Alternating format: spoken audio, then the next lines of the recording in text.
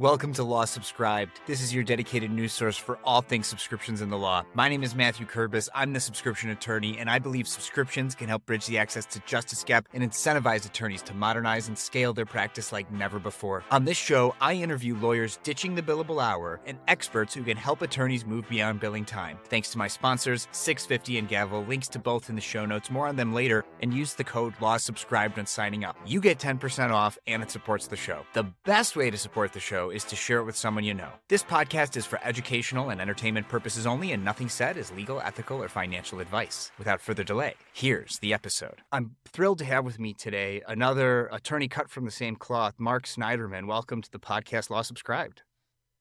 Thanks. Glad to be here.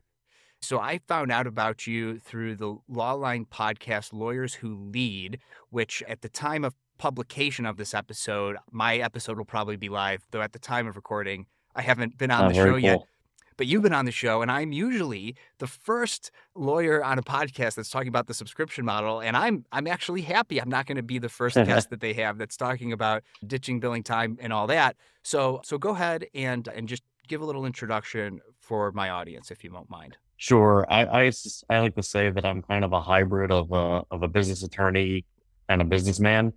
My career's kind of spanned both, because I started out as a corporate securities lawyer in Manhattan, went in-house after about 18 months, and then spent 5 years in-house at one of the cable companies back in the late 90s, early 2000s when they were all going public.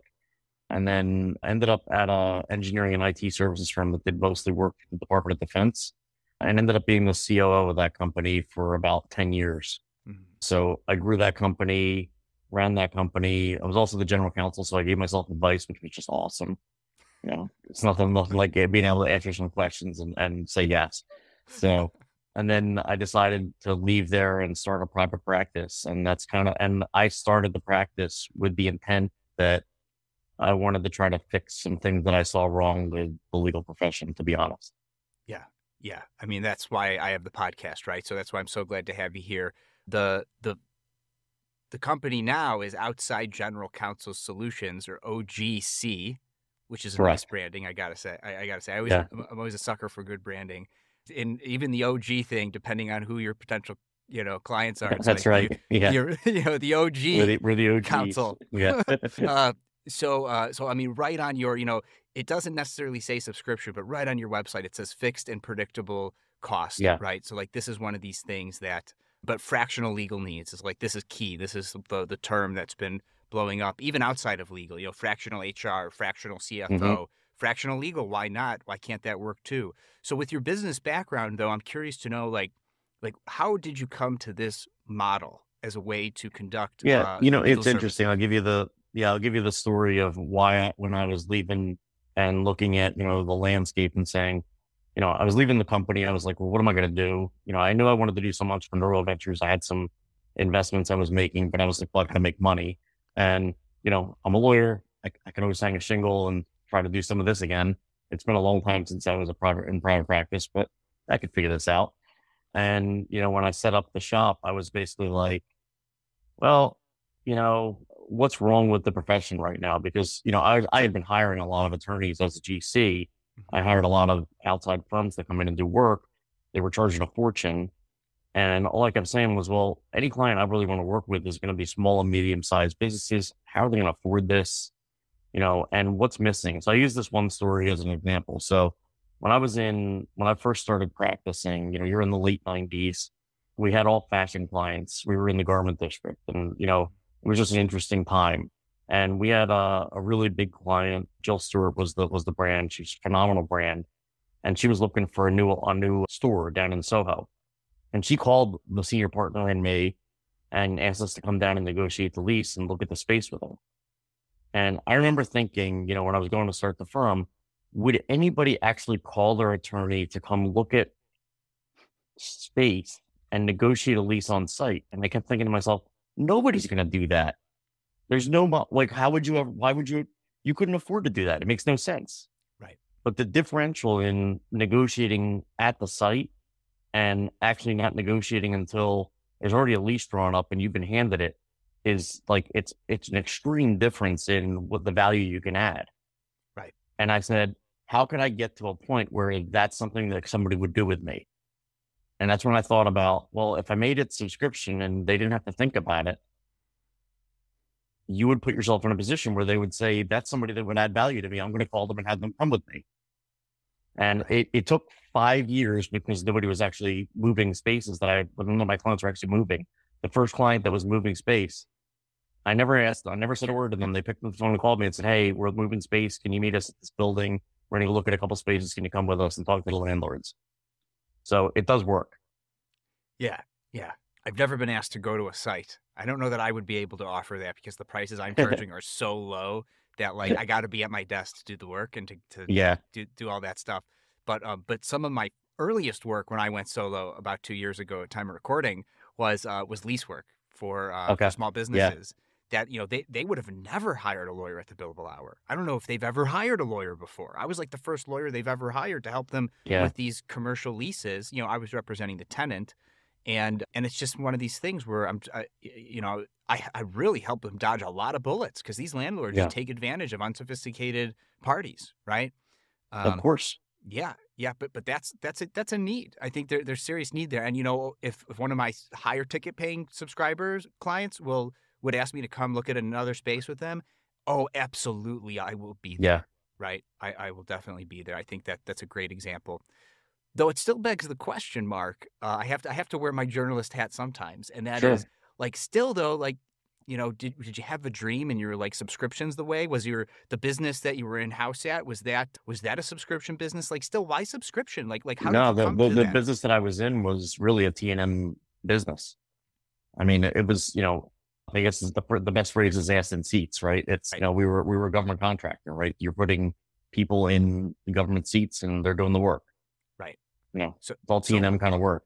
You know, did you read books, listen to podcasts? You know, you said you were an investor. Were you investing in SaaS companies? Like, how did you come to this? SaaS was definitely the model that I was looking at, right? And saying it's, you know, I think there's a fractional, you know, there's a use of fractional resources that everybody can use. And especially, you know, it's when I started, I started 2016 or 2017. 2016, I think, is when I started the firm. And it really was that time when you started to look at and say, where are people putting their money? What are they buying? And everybody was starting to buy SaaS products, but nobody really knew what that meant, right? You were kind of buying them and just kind of willy-nilly saying, hey, this one's $40 a month, this one's $100 a month, whatever it is. And I just kept thinking there was a way to do legal like a startup. You know, the first piece was it has to be done like a startup. You have to you have to crush out the overhead. Mm-hmm. You have to go to virtual. And if not virtual, you can have an office, but it can't be an office, right? It's got to be like just a room, right? Where you can store some files and have some stuff.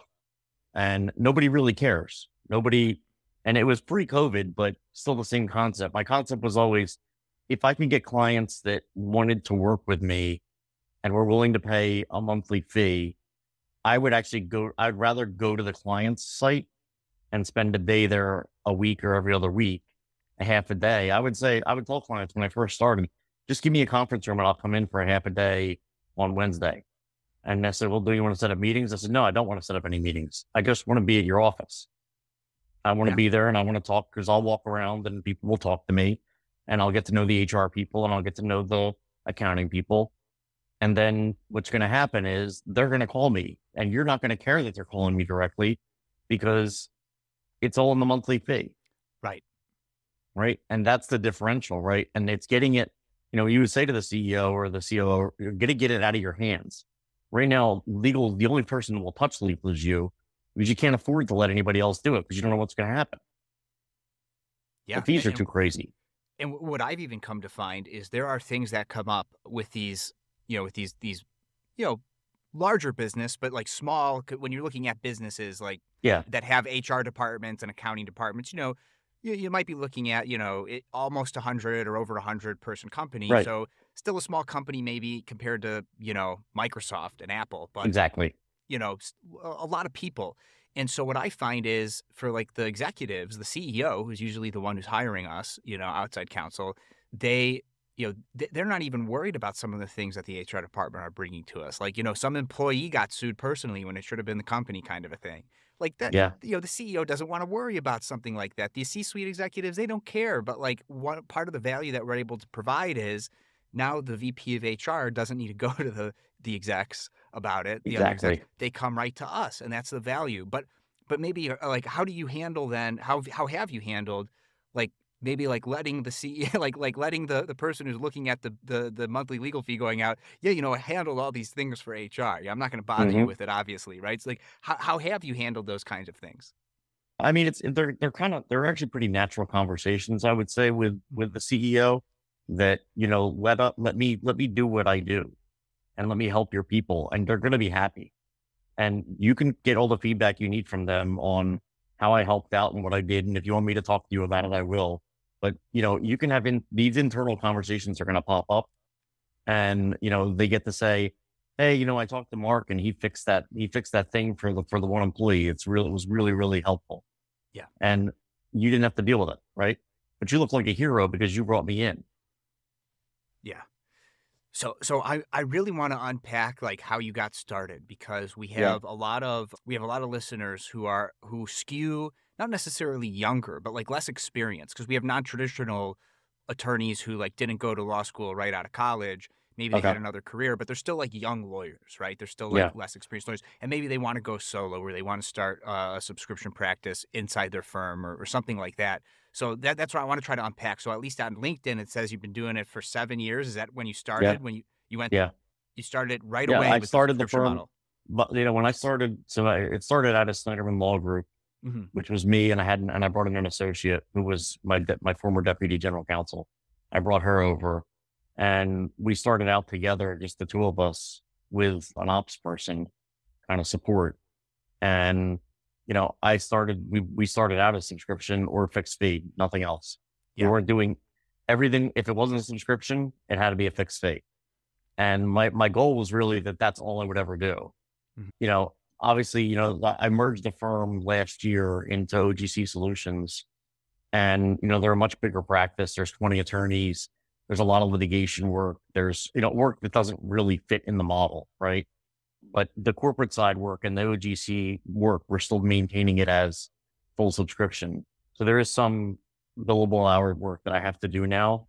Mergers and Oof. acquisitions are really hard to do on a true fixed price. We're kind of doing T&M not to exceed. We're trying to figure it out.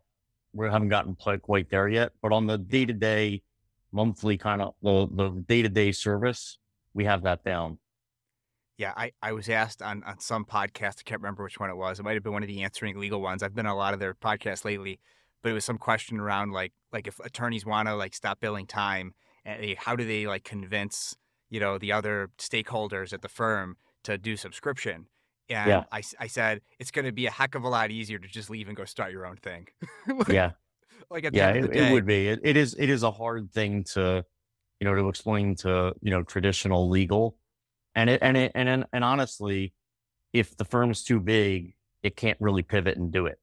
Yeah. Because if you're not going to use a whole lot of tools, and you're going to staff up the way lawyers typically like to staff up, the subscription model is going to be really, really difficult to handle. Right. I mean, look, the way that I approach M&A transactions, because I don't bill at all because it's just me, is I have a subscription add-on. And for me, Okay. since my transactions are usually less than $1 million, right? So like Yeah. there's not a lot of due diligence. In fact, like I'll only do the due diligence on the contracts that are coming over anyway, and letting my client know, because at least at this stage of my career, I'm representing more buyers than sellers. So Right. I'll let my buyer client, know some of the obligations. Do we actually want to acquire that or not? And there are very few types of contracts. Like with like UPS franchises, it's like, okay, the Konica printer lease, Yeah. that kind of stuff. Like there's Yeah. not a lot of due diligence. Simple stuff. Yeah. So at least right now on my website, it's like an $800 a month add-on fee. So whichever Okay. level they're subscribed at, but I require my premier level subscriber. I require $100 a month minimum to get access to Yeah. that subscription add-on. So my $20 a month subscribers don't get access to that, because what the $100 a month subscribers get with me, the premier subscribers, is they're getting access to all of my calendar to schedule calls with me, because we're going to need more time to chat with each other, more availability to get this transaction done. So really, I'm making $900 a month on an M&A transaction that, might last from 3 to 6 months. So like, it's not a Yeah. huge thing. They know exactly what it's going to cost. It's pretty profitable for me. And my client's getting a heck of a lot of work. And I could tell you with certainty when I was billing time, I would make twice as much money. But after they buy that business, I want them to stay subscribed with me. And so Exactly. I'm Yeah. looking long term. I could charge twice as much on a flat or recurring basis. And I know that it's reasonable because I used to charge that when I was billing time.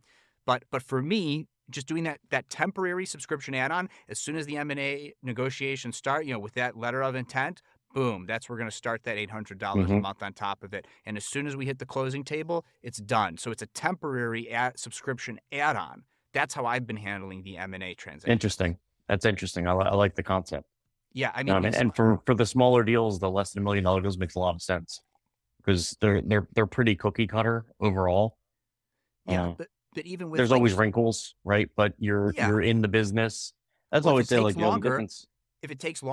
then you're still getting the 800 a month or whatever it Yeah. is, commensurate with that type of transaction. So if things are more complicated and it takes longer, you're still making more money because it's going to take another month for you to get it done. Right.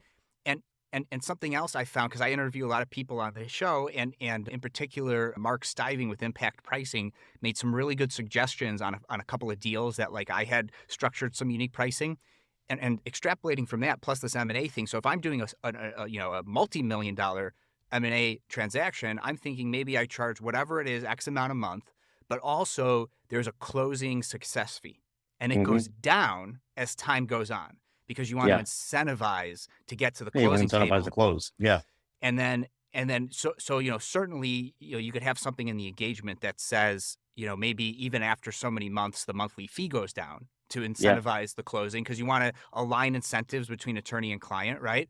But there should be, I think there's ways to do a combined subscription plus flat fee that you could totally ditch the billable Yeah. hour even on those complicated M&A transactions. I like the value based, billing. I like the concept of it a lot. Really interesting. Yeah, but you got to get the other people on board, the partners at the Yeah. firm now, right? To something like that, Yeah. and show them how with AI tools you could get to the end result a heck of a lot faster to analyze, like legal trained AI, which I've had a lot of guests on my show now who are Yeah. founding those types of companies. I'm using them as a first pass, just as a first pass. I'm not relying 100% on them, but you could probably get to the closing table faster with these AI tools as they get better and better. They're the worst they're ever going to be. And when you switch over to this value-based pricing, you can make more money in less time. And why not? Yeah. Right? Yeah. No, I mean, I think you hit it right on the head. I mean, you can't be afraid of the tech that's coming. You got to adopt it, and you got to be able to say, I'm going to go down this path. I'm going to adopt it. If it's getting you, I mean, it's 80-20 rule. If it got you 80% there, you're in a phenomenal place, right? Especially when you're not billing time. Man, you're in a Because it'll get you phenomenal there place. faster. Yeah. Yeah. Yeah. So Marc, just throwing it out there, 6 months from now, a year from now, we'll have you back on the show and see how it's gone Yeah. with trying to Yeah. move the partners over to that. But then let's still stay focused then on before you merged.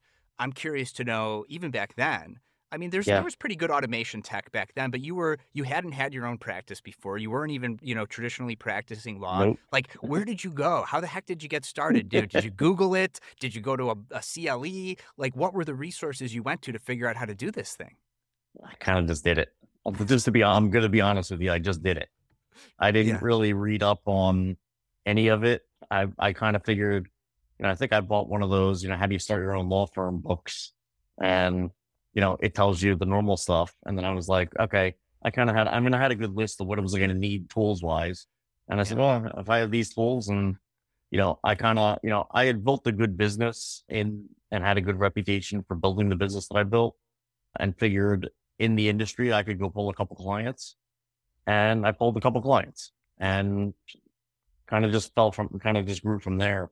We hit or miss with a lot of stuff. I mean, we were trying, so, in terms of, trying to go out and market and how are we going to get more clients and what were we going to go after, you swing and miss a bunch of times, but, I got onto some, I think the one place I got one really good client was, I was doing volunteer work for Bunker Labs. I had come out of DOD work. So I'm always looking for veterans. Anytime I can support veterans, those are charities that I want to be involved in.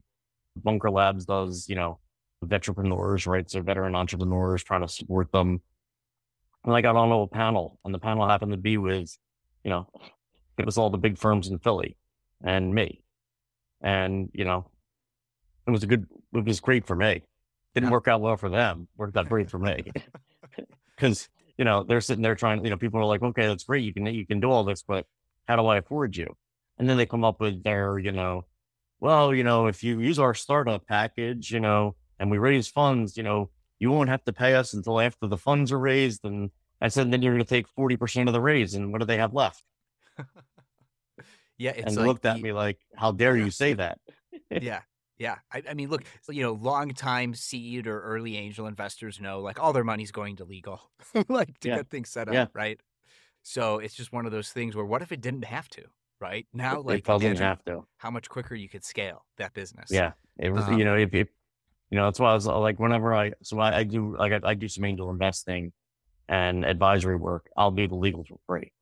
Yeah. I pick up their legal work for free because it's, I'm just helping my own investment, right? I don't leave my money going anywhere else, but, to where it should go, which is tech and people and marketing.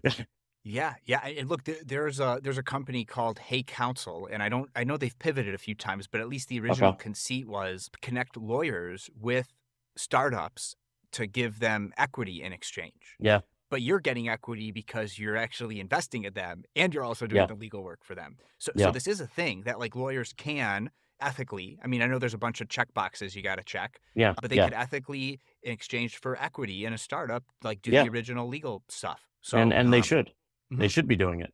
Yeah. I mean, if you're not taking those kind of, opportunities that are available in the market these days, you're missing out. If you're a business lawyer and you're not going to take on, some startups to help out, why would you not do that? There's people that put, millions on the street doing this. You don't have to put millions on the street. Just put some time into it. Right. Right. Lawyers have that And it's unique very rewarding opportunity. work. I also happen to think it's some of the most rewarding work I get to do. Yeah. You're mentoring, you're in a position to mentor and help a business that's just getting started. It could be young, it could be older, doesn't matter, but they need help. Yeah. Yeah. You mentioned the getting clients thing, and I want to dive in a little bit more on that because Yeah. it's one of these through lines where if you're in private practice, it doesn't matter what your business model is, and it doesn't matter what technology you're using or all these things or how big or small you are, you got to get the clients, right? It's like the number Yep. one through line. Now that changes a lot depending on your business model and stuff. Like you just gave a great example of how since you were, and you're not necessarily going for cheap prices, but you were clearly the most affordable or at least most predictably priced attorney on that panel that of course they're going with you. So distinguishing yourself on price is one of those ways you could do it when you have a unique business model like we do. Hmm. But that only applies in particular what I found to institutional clients who are used to paying billable time, right? Or they understand the unknowns around that and how it can be really, really expensive.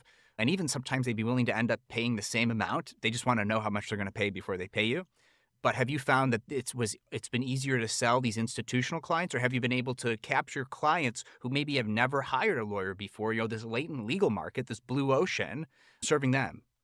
Yeah. I mean, I think that the blue ocean's opened up a lot more since, with 4 or 5 years worth of content that I put out. Mm-hmm. I put out a significant amount of content on LinkedIn. Like there's 45-second videos of me pretty much every day. Wow. Right.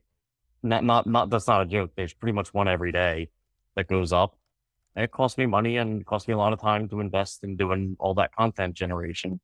A lot of it is because I think there's just a need for, some pragmatic legal and business advice that's really straightforward, that isn't BS. And as you can tell, I'm not really one to do that. That's not really the way I am. But it has opened up like people that have never hired an attorney, and they hear me talk and they say, you're really think differently than other attorneys that we've seen or that we think about when we think about attorneys. Yeah.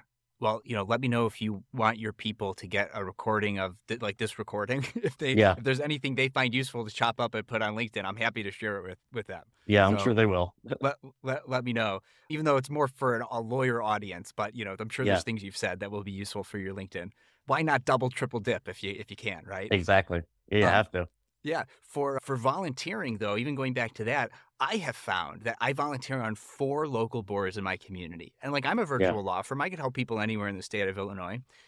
or I've even had clients transacting in Illinois from outside the state. But like these volunteer organizations have brought in a lot of money to my firm. Yeah. And I'm like not even marketing there. I'm just involved with things I care about. I mean, one of them is the Chamber of Commerce, right? So that's sort of Yeah. everyone's there to get business. But just doing things that you're passionate about, that you enjoy, Yeah. that you want to put good back into the world. I think that I just want to highlight that not only does it sound like it's worked for you, but it's working for me too. And so these are not the things that you think of when you think of traditional business development for a law firm, right? Um, are there any other things, like what else are you doing? Obviously, the video content is huge. I listened to Lauren Lester's podcast, A Different Practice, and she's a friend of the show. And she just had an episode that went live yesterday or today, all about Hmm. how you need to do video for your law firm. It's like the best Yeah, way you do. to get lead generation. So you're obviously doing that. That seems to be working for you. Like, what else are you doing, especially in the early days? What did you do to get those clients? I particularly want to know the misses. They might be just unique to you, but if we could Yeah. learn from them and avoid them, I would say, I thought networking I thought you had to go to all the networking events, right? I thought the networking events would be really big and would be really good for me. And, I'm in the Philadelphia, there's a lot of stuff around here, a lot of events. And I found that, you would go to them, you'd meet, 30, 40 people, you get 30, 40 business cards. You have, 10 of those become a coffee or a lunch or something. And you find out that none of them are decision makers, and they're all just, they're all technically BD people, and it's a complete and utter waste of time. Yeah. Like I wasted a lot of time doing those kind of events when I found that the best way to do it was really hand to hand, one-on-one, call people that and literally go meet them for coffee and say, here's what I'm doing. Anybody that you think would be an interesting, intro for me, I'd really appreciate it. And I do a very good job of, connecting dots for other people. I make it a very big point to make sure that I have a really strong network.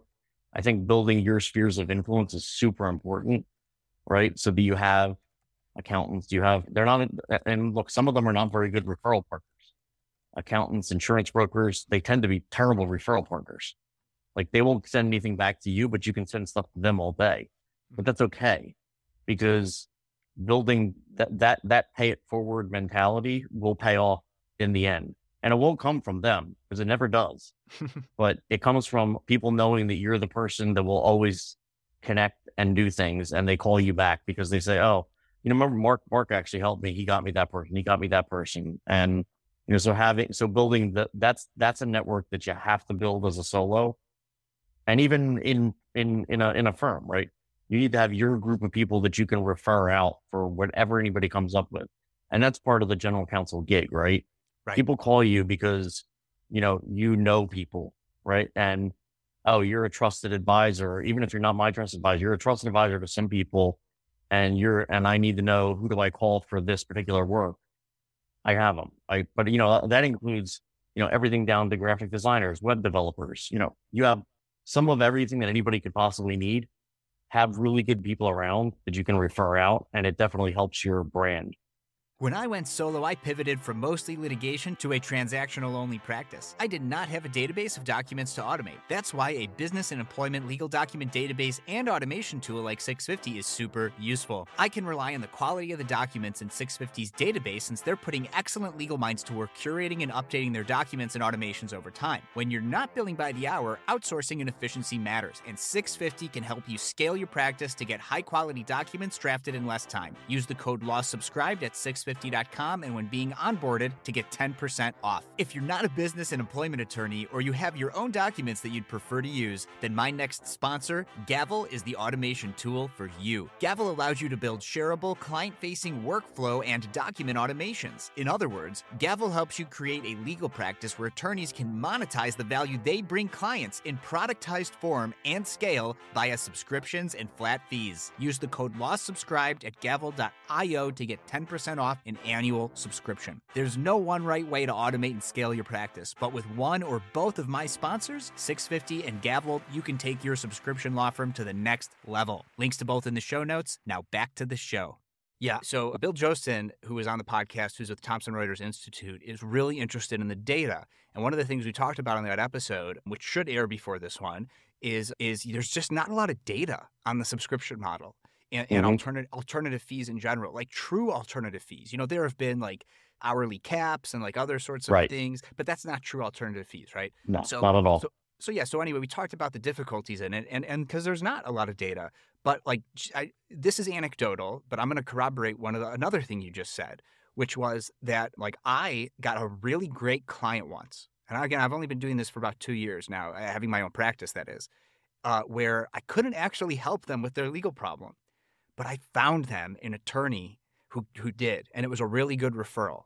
And I got a great referral from that person because I did a good job in finding them the Yeah. right person to help them. And even Well, though that's I great. didn't, no quality of work, like they can't say he's a great attorney. He helped me solve my legal problem. They were just like, I could rely on this person. Yeah.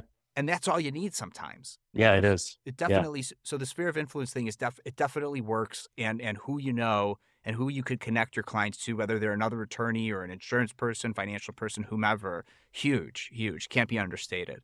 Something else I want to get to, because I mean, time is just being burned away in this conversation. There's so much to cover.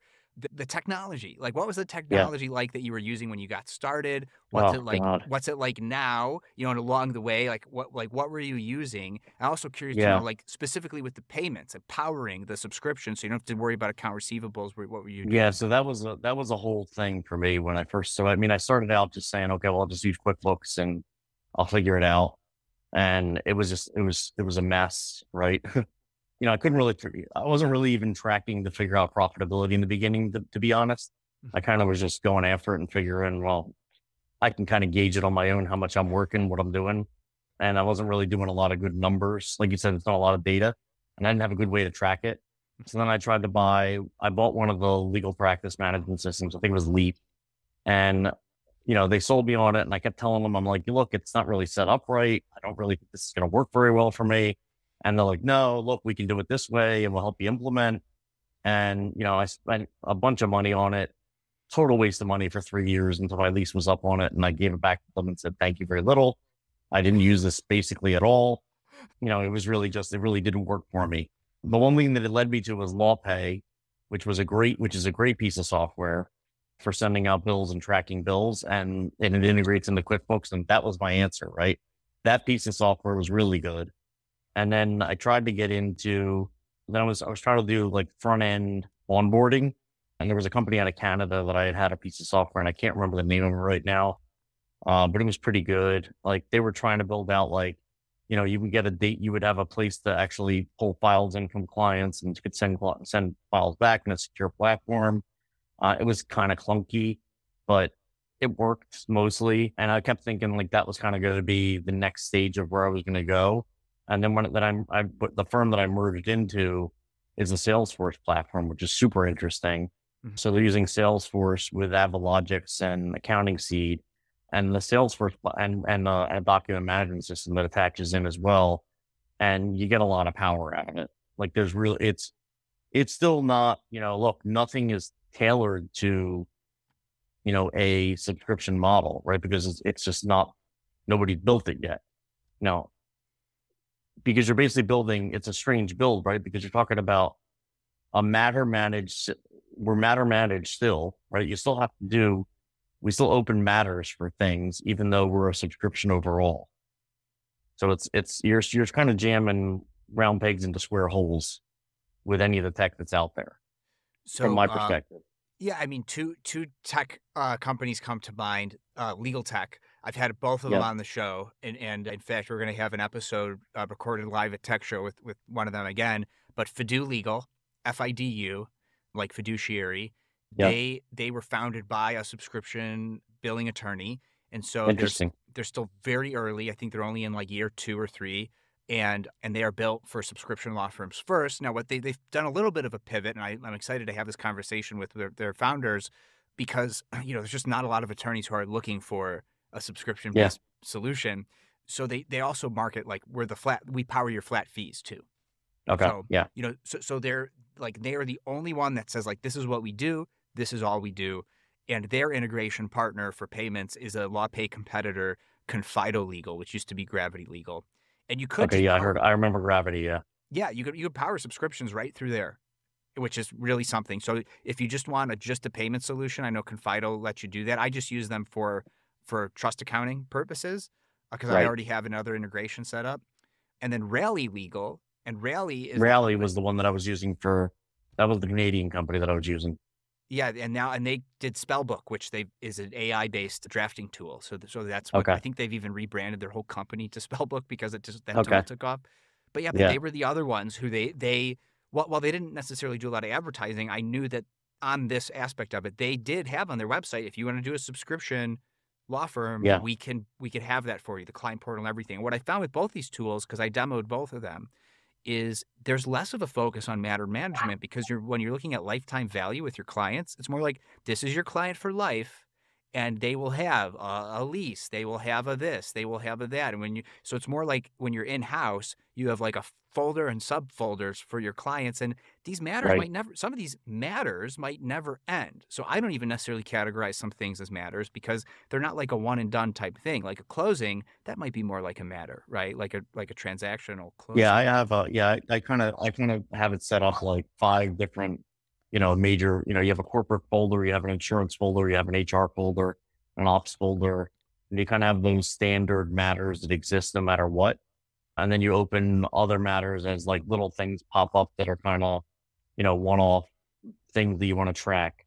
I don't really, I mean, from an accounting from my standpoint, I don't necessarily care that much, Right. you know, whether it gets tracked down to that level. Some of the clients want to see it. Most don't care.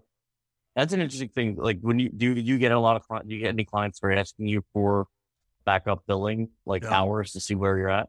No. In fact, there's a handful of institutional clients that I have, though I'd say most of my clients are not, they've never hired a lawyer before, Yeah. small business or individual people, or if they had, it was because they had no other choice. Right. So the institutional business clients, I had somebody in like one client in their accounting department like asked for my bill, and I was like, "There's one invoice, and it says that it's recurring, and it was the first Yeah. invoice that was paid, and then it's Yeah. automated through the system, so I could show you the receipts for payments, but I don't actually invoice anymore because it's an ongoing subscription."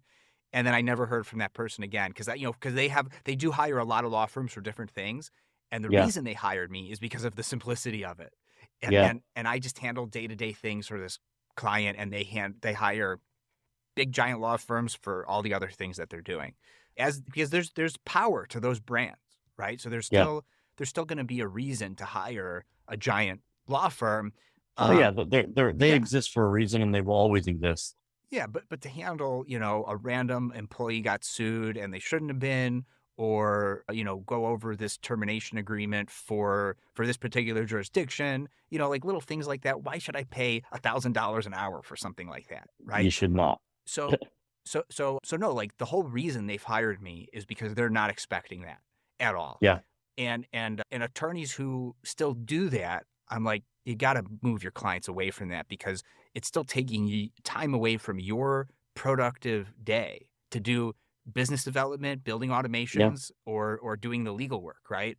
And it's just, get away from it, which makes me wonder, what were you doing for like documents? Like, did you subscribe to document databases? Did you use any automation tools? Were you using the paper of the Yeah. other side mostly? Like, what were you doing when you were getting Yeah. At started? that point, I didn't have any automation. I hadn't acquired any automation tools. I was using, I mean, I bought a Lexus subscription very early on. I knew I needed it. And Lexus Advanced, their business forms are great. Right. They're really good forms. And I had, I mean, I had, 20 some years of practice, wasn't always practicing, but I was practicing for 20 years. I had everything, right? I had a lot of my own forms already built out. Right. The advantage of, being in-house in the cable company for 6 years, I had great forms from that, right? I love the general counsel was really good. And we built out a really great set of forms. I still had them, right? I used them all the way through my company Right. and tweaked them and built them along the way. So I had a pretty good set of stuff. They started out, and anything I didn't have, I was getting from Lexus. And, you start calling on, old friends from law school. Hey, did you ever done one of these? Yeah, hold on. I'm going to shoot you something.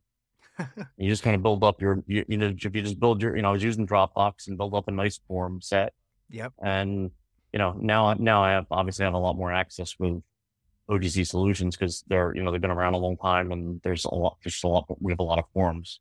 We Right. pretty much, like, can't think of something we haven't seen, but you never know. Yeah, I mean, and even a company that size using Salesforce, I almost feel like it's a pretty small company to be using Yeah, Salesforce. So we, those, we are, we are, I would say we're definitely not, we're trying to push the technology piece yeah, to the next level. So we're starting to bring in the right AI tools on top of it.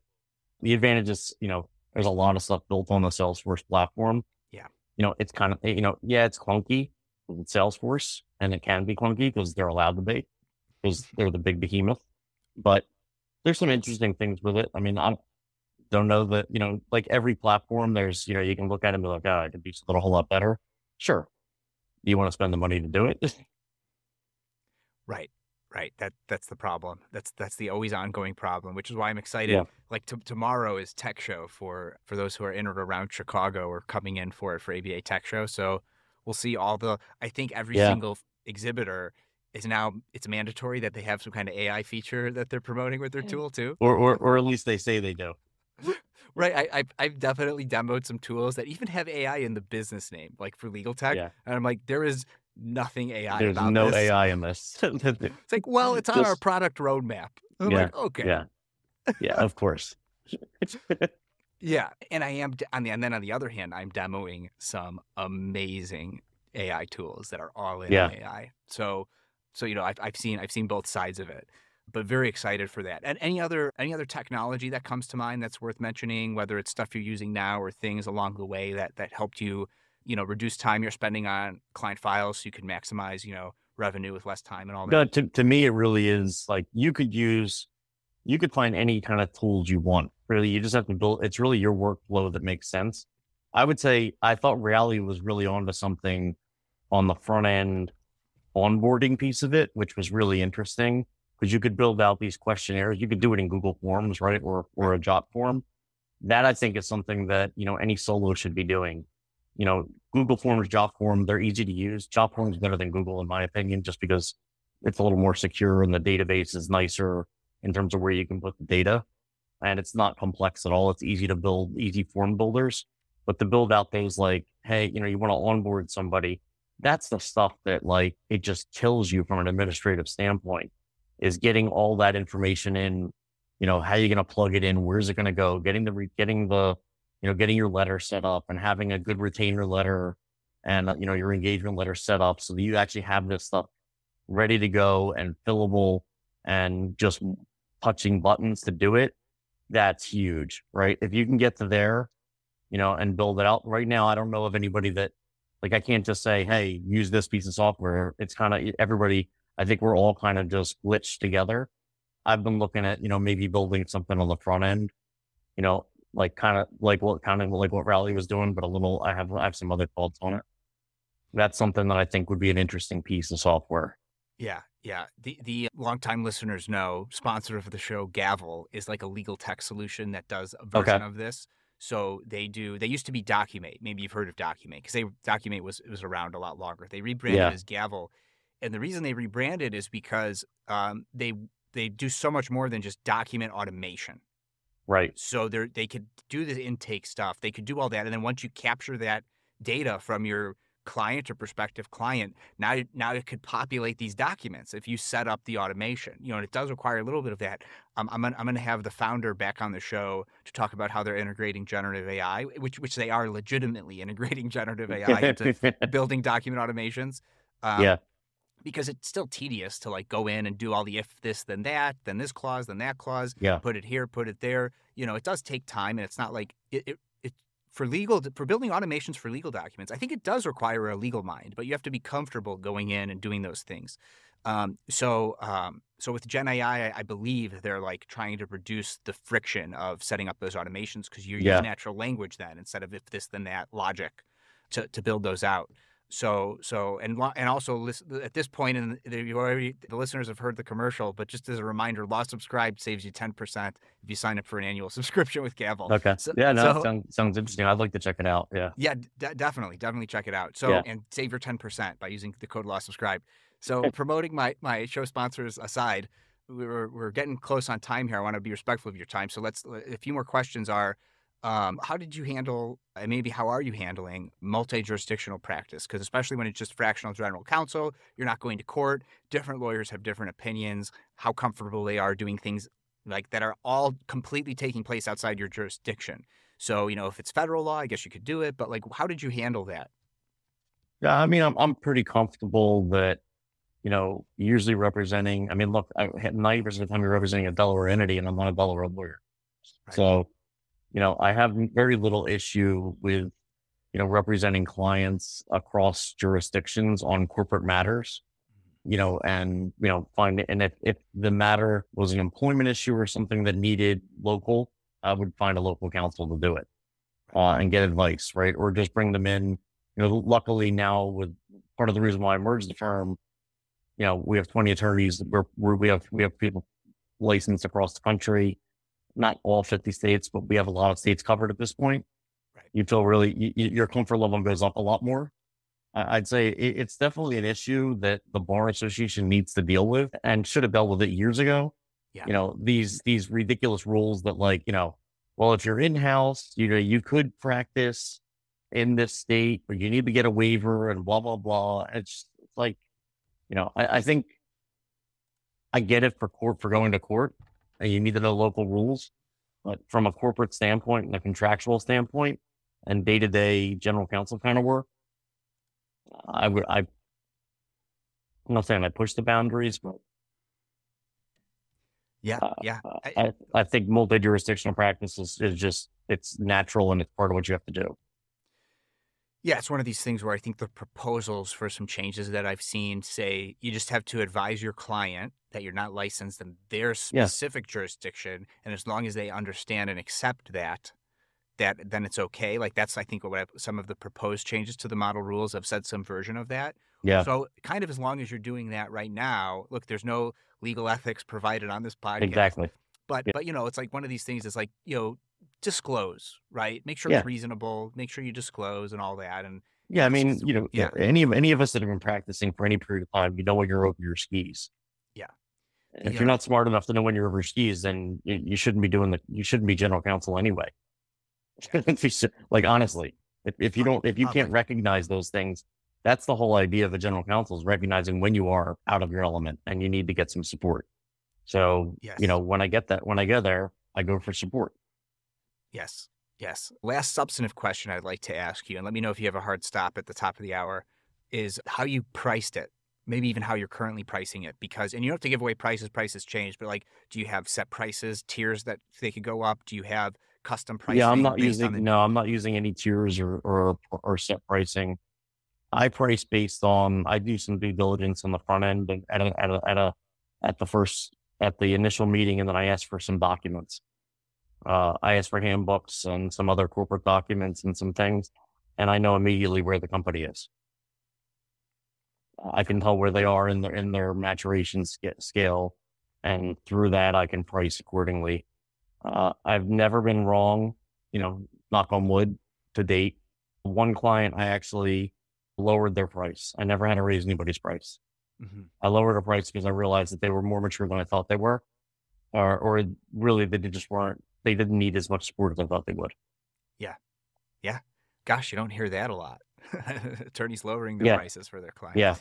It does come up on the podcast because, when you think about it long term, you want to keep representing this yeah. client I'd as long rather as they keep have them legal around services. than you don't want to get to 6 months and they say, "Why have we been paying this guy? He's not doing anything," and then they cut you off completely. Rather Right. call them proactively and say, "Hey, it doesn't look like you're using them that much service. I think we should drop your price down. I still think there's a lot of value that I can add here. Let's see if this works." Yeah. Yeah. So the last question I'm going to ask you is a question I ask all my guests and why people stick around to the end of the show. And that is a hot dog a sandwich and why? Oh, it's a hot dog sandwich. I don't eat hot dogs, but yeah, I believe it is a sandwich. Why? It is meat within two pieces of bread. Accordingly, it's a sandwich to me. And you can put condiments on it and other stuff. Okay. All right. And did you say you're in Philadelphia or where are you? Yeah. Yeah, I'm in the So Philly area. you're in the Philly area. So is a Philly cheesesteak a sandwich? 100%. Okay. Okay. You said that so confidently. I don't need an explanation as to why. That's right. If people wanted to follow up with you, what's the best way for them to do that? You could find me at marksnyderman.com is easy. On the OGC Solutions website, ogcsolutions.com, Instagram, LinkedIn, Twitter, TikTok, at Marc Snyderman. I'm pretty much ubiquitous everywhere. Yeah, and that's Marc with a C for those who It is Marc with a C. That is correct. If you didn't actually read the name of the podcast that has his name in it, it's Marc with a C. Yeah. All right. Thank you. Well, thanks so much for coming on the show. I appreciate it. Thanks so much. And that's our show. Thanks again to 650 and Gavel for being sponsors. The best way for others to discover this show is for you to share it with somebody you think would find value from it. Follow me on LinkedIn, since that's where I'm most active on social media, and click the bell towards the top right of my profile to get notified about all of my posts about this podcast and everything else I think is valuable for you to see. To get in touch, message me on LinkedIn or email kurbis@lawsubscribed.com. All links are in the show notes. Until next time, this is Matthew Kurbis with Law Subscribed.